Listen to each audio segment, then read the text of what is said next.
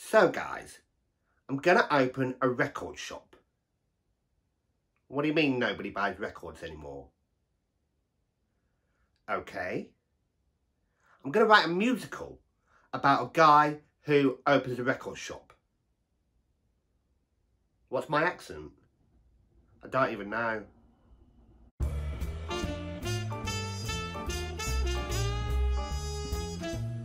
Hello and welcome to vlog 42.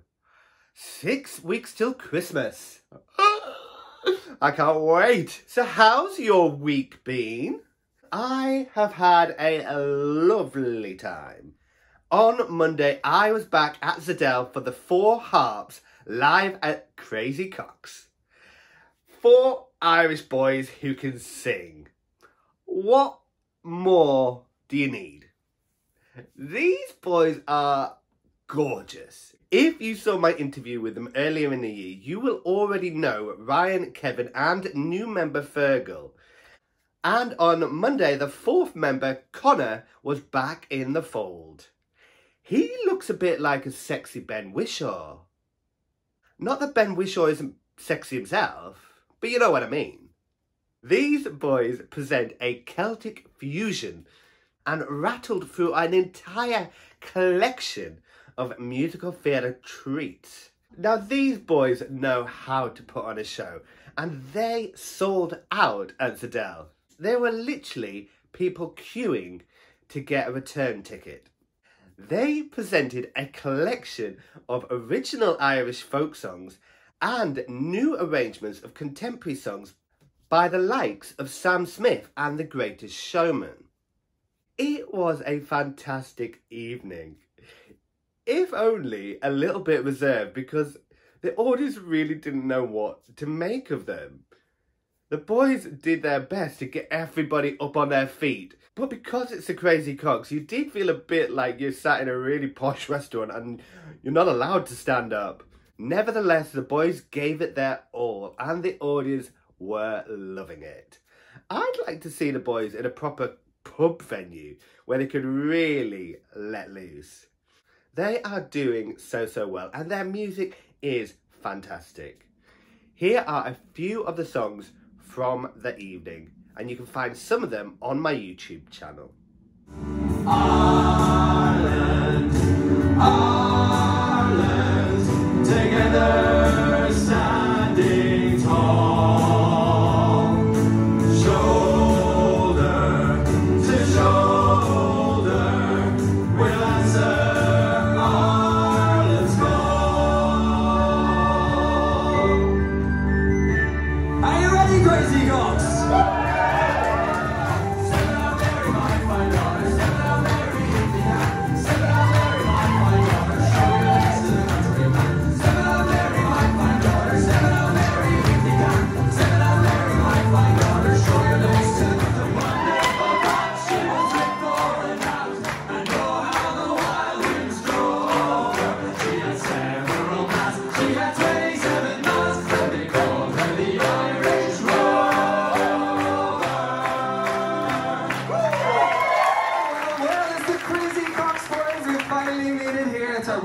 Debut. We'd like to thank you all for coming in here tonight, supporting us in this beautiful venue. Isn't it gorgeous?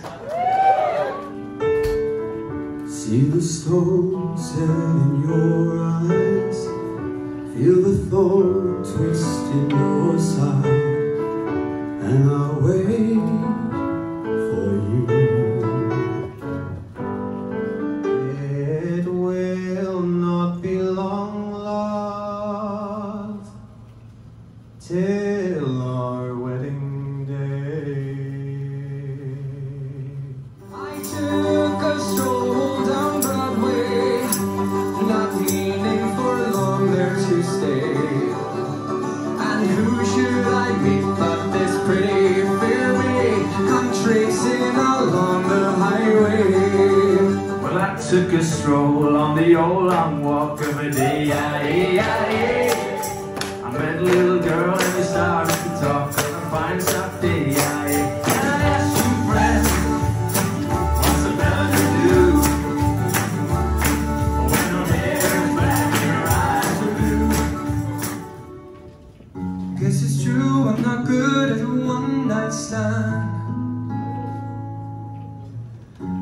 still need love, 'cause I'm just a man.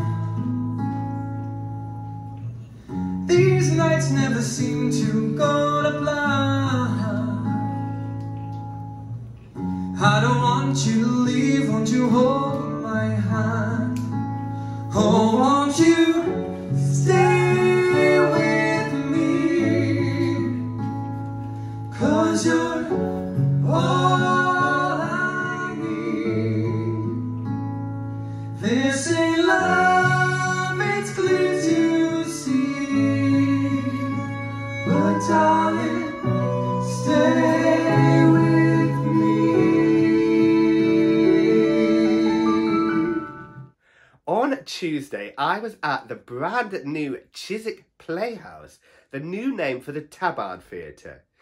They have done a little bit of work on the theatre to improve the seating, which is definitely paid off. This is the first in the new series at the rebranded venue. I Love You, You're Perfect, Now Change. It's a show that I saw 4 years ago at Above the Arts, starring Julie Atherton, Simon Lipkin, Samuel Holmes and Gina Beck. It has now been given a bit of an update with some brilliant new additions to the show.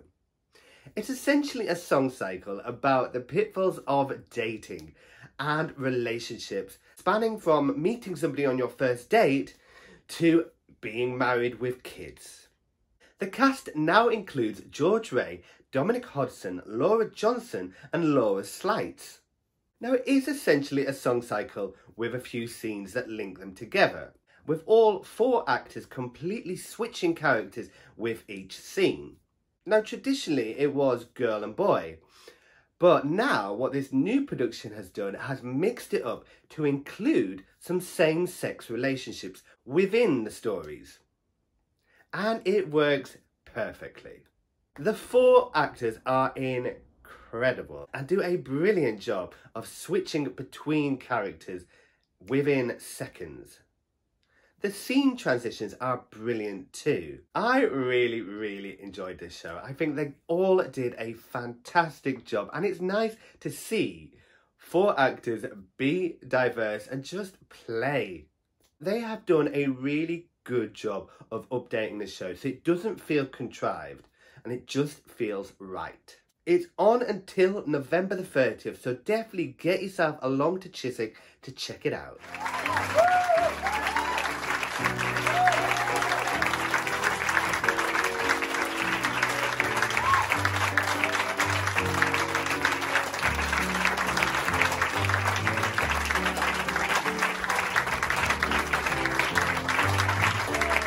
On Wednesday, I was invited along to the very swanky brand new launch of Cahoots, the new bar in Kingley Court off Carnaby Street. If you've already been to Cahoots underground bar, you will know what's in store. The bar is set in the 1940s underground tube station, and they have now expanded and knocked through to the building next door to open up and create this brilliant new space, still decorated and set in the 1940s. And everybody that works there dresses in 1940s attire. I was there on the special launch night along with Liam from the Great British Bake Off and Caroline Flack from Love Island. We had a fantastic evening, and I will definitely be checking out Cahoots again. The staff are incredible and so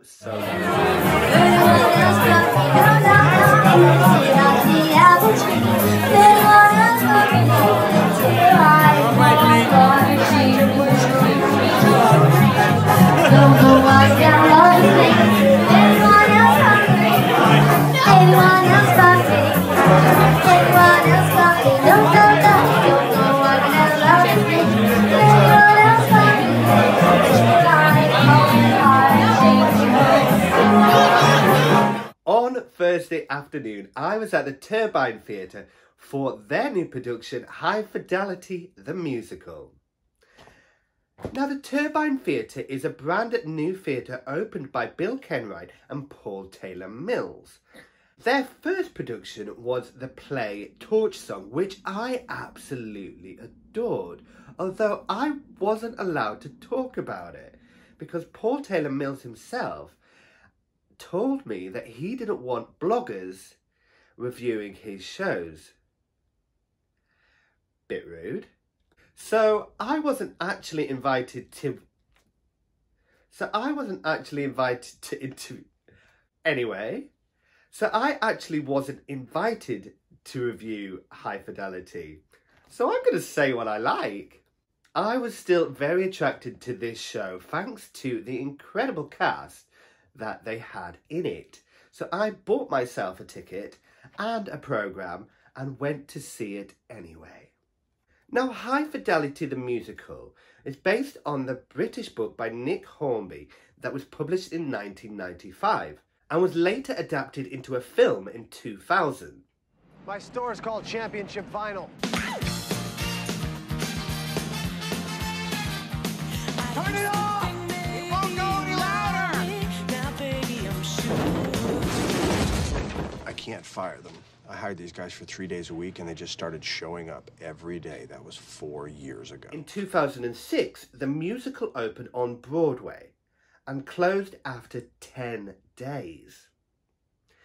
Now, Paul Taylor Mills loves to try and unflop a flop, having done incredibly well with the musicals Carrie and Heathers, which is coming back next year on tour. And with High Fidelity, he has set himself the challenge of making something good of this terrible musical. He has enlisted the incredible British writer Vicky Stone to try and help adapt the musical to reset it in London, where the original book was set, but then adapted to America for the film and the musical. Working with casting director Will Burton, Paul Taylor Mills has attracted a brilliant cast that include Oliver Orms, who's just finished Cats, and Robert Tripoloni, who's just finished Jesus Christ Superstar. Now, everybody in this cast is fantastic. Now, Paul Taylor Mills also likes to champion choreographers and give them their first stab at directing. He did this previously with Drew Maconey, who then went on to direct King Kong on Broadway. This time, he's enlisted the choreographer from Priscilla, Queen of the Desert, Tom Jackson Greaves, in his directorial debut. And he does a reasonable job with the confines of a very small stage and a huge ensemble cast. There are times where it feels a bit like a high school production, I'm not going to lie. I wasn't completely sold on a direction. There were moments where it just felt a bit too animated for me. But the cast do an incredible job and sound amazing. Now, Paul Taylor Mills does have a brilliant track record, and his version of Bear, which I saw years ago before it was brought back to the vaults, is still one of my favourite theatrical experiences ever. I thought that production was stunning. And like I say, he has done incredible work bringing Heathers back to life. Now, with the Turbine Theatre, unlike the other palace, he really has the opportunity to produce just what he wants to do. And he really does have a niche for these types of shows and really enjoys the challenge of unflopping a flop. Now, if you ask me, in some cases, if something didn't work the first time, there's good reason. And with this show, you do struggle a bit. Paul Taylor Mills is also a brilliant producer for championing diversity and also presenting stories in a new and updated way. The problem with this play is it's very outdated. It's set in 1995 and is a very dated story about a man who's looking back over his broken relationships and trying to assess why he's such a prick. But within the story, that character is not a particularly likeable person. And as much as Oliver tries to bring some charisma and humour to him, ultimately, you're still left not really rooting for him. Now, the music and lyrics by Tom Kidd and Amanda Green are okay. But this is a musical, ironically, about musical snobbery. And the music in it it's catchy, but it's not brilliant. I'll be honest, I didn't really enjoy the show, but it definitely has divided opinion. Writer and director Ray Rackham gave it a generous 5 stars for British theatre. Michael Billington, who announced his retirement earlier this week, gave it 4 stars for The Guardian. Nick Curtis gave it 3 stars for Evening Standard, and Tim Bono gave it 2 stars for The Stage, with Sarah Crompton giving it 2 stars for What's on Stage. Do you see the discrepancy? Out of 5 of those, only 1 is female, and she gave it the lowest. I think if that tells you anything, that if you're a middle-aged man, you'll probably enjoy this show, whereas if you're a young female, you're probably not going to like it. There are some strong female performances in this show. Eleanor Kay does an incredible job as playing the one-night stand, and Bobby Little, who plays his ex-girlfriend's best friend Liz, is also probably given one of the better songs from the show. But their characters and their story only work to serve the leading man, who, like I say, is just a bit meh. I don't feel this show offers something for everybody.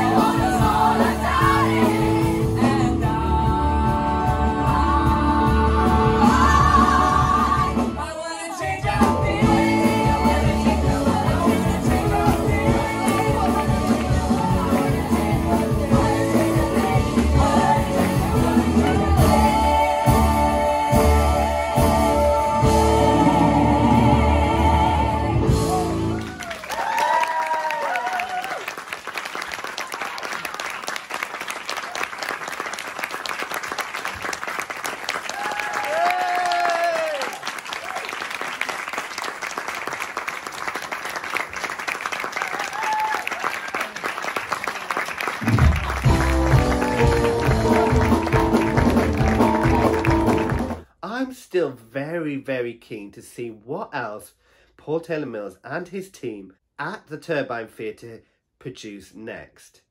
Coming up over Christmas, he's bringing back his production of The Cat in the Hat, which did incredibly well in Edinburgh, but he's yet to announce next year's season. But Paul does have incredible access and incredible resources at his fingers, so hopefully next year there'll be a lot more to come. On Thursday evening, I was at the Old Red Line for Poisoned Polluted, a new play written, produced and starring Catherine O'Reilly. Now, here is an example of somebody who's got it right. As I say time and time again, it is tricky to write and produce and star in your own work unless you know exactly what you're doing. And Catherine certainly does. She has written a brilliant piece of work, and she is an incredible actress. This is a two-hander which explores the story of 2 sisters growing up, with one being a drug addict. Both of these sisters are victims of child abuse, and the story as it unfolds explores their childhood and adulthood and relationship with each other. It's beautifully told and portrayed by Catherine O'Reilly and Anna Doolan, who do an incredible job of representing this close relationship between these two sisters. The story is so beautiful and really explores what it is to be a victim of abuse in a very sensitive and at times very shocking way. Directed by Lucy Alyn, they've incorporated some physical theatre. There are no sets and no props. The stage is beautifully designed with pictures of trees as a backdrop. It is honestly one of the best plays that I've seen this year. Definitely go and check it out. It's on until November the 30th at the Old Red Lion.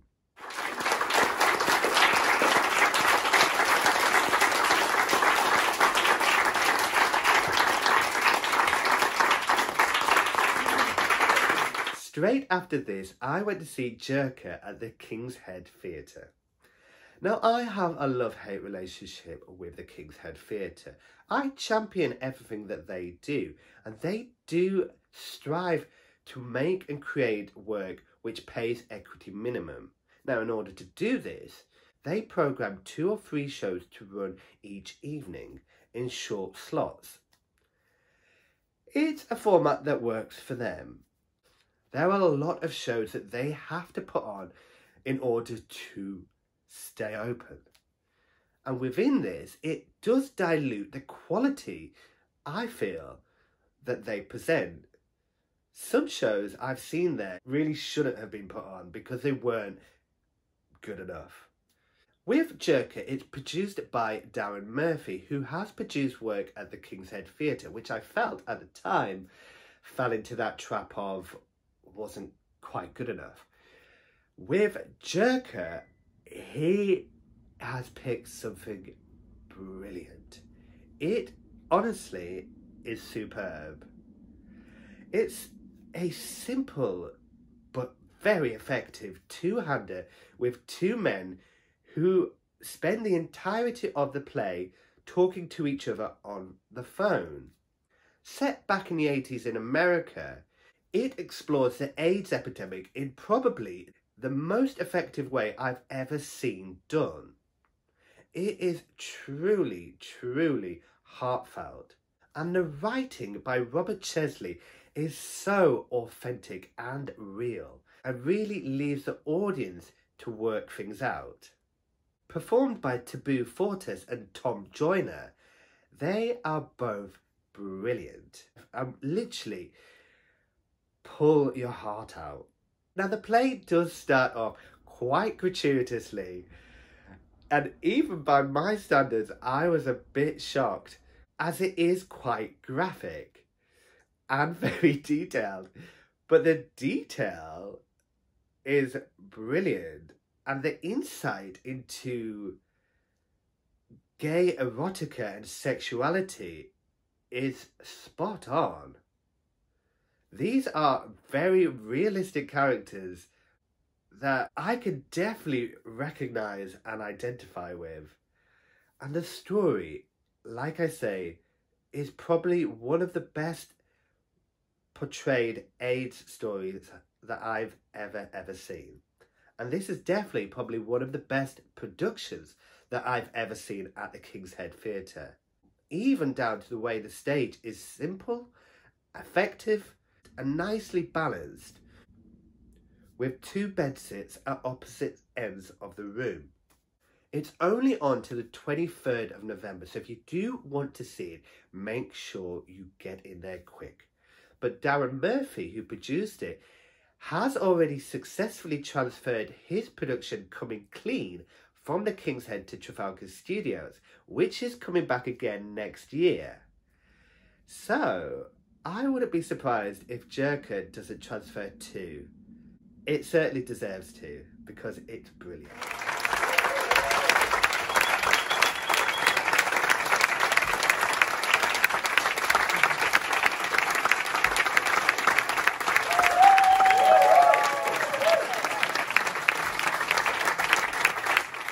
this, I raced over to the Boulevard Theatre, Soho's newest theatre, to see their late night series finale. Kicking off with Fra Fee, he was joined by Declan Bennett, Laura Tebbutt, Laura Jane Matheson and Rob Houchin, as well as musical director Michael Bradley. Now, I've seen Fra perform solo shows before. He once did one at the Other Palace in the studio space, and this was a very similar show. He is an incredible singer as well as a brilliant actor, and he puts everything into his music. And he also has a very eclectic taste in music, which is reflective in his show. Now, this is a brilliant new late night series just starting in the Boulevard Theatre, which I really hope does well. The Boulevard Theatre is absolutely stunning. And at the moment they have a production called Ghost Quartet, which I've not had a chance to see yet. But, wow, I was honestly blown away by how beautiful and how huge the bar area for this theatre is. It's literally 3 times the size of the theatre itself, which is a beautiful, round, all-encompassing, stunning room. If you get a chance, Andrew Patrick Walker, who was in the musical Brooklyn, is doing the second in the series of finale shows. Definitely check him out. He is amazing. On Friday and Saturday, I was out of town for my sister-in-law's 40th birthday, which was amazing. It was just nice to go home with friends and family and just be away from London for a bit. But on Sunday, I was straight back to the Piano Works West End and the Singeasy space for Alyn Hawke's very own show, Understudy Jazz. Now, if you saw the interview I did with Alyn earlier in the year, you will know all about what he had planned. And he did an incredible job. Joining up with Michael Lynn, who did an incredible tap routine. He was also joined by Sarah Marie Maxwell. Alyn is an incredibly talented performer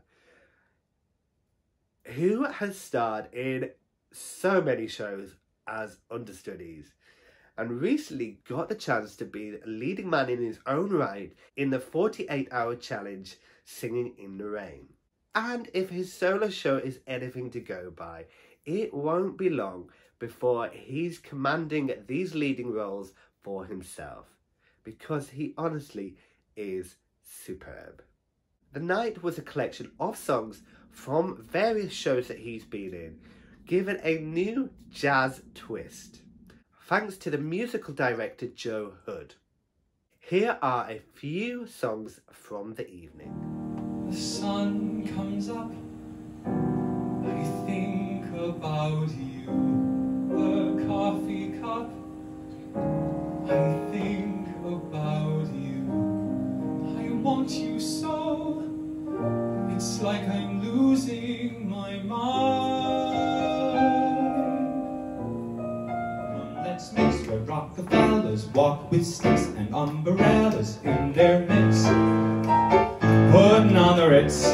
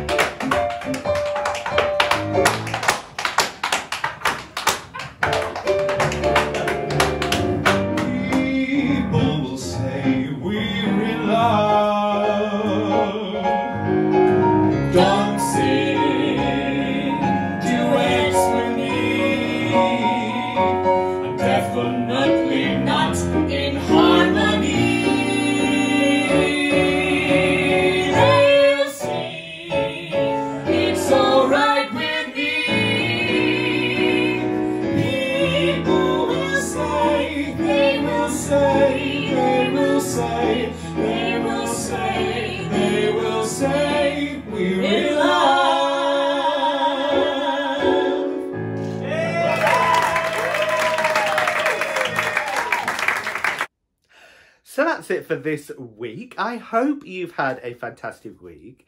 Let me know what you've been up to. Drop me a message on Twitter and Instagram. I really do like hearing from you. In the meantime, subscribe to my channel and you'll be notified about all the videos that I upload. Until next week, bye!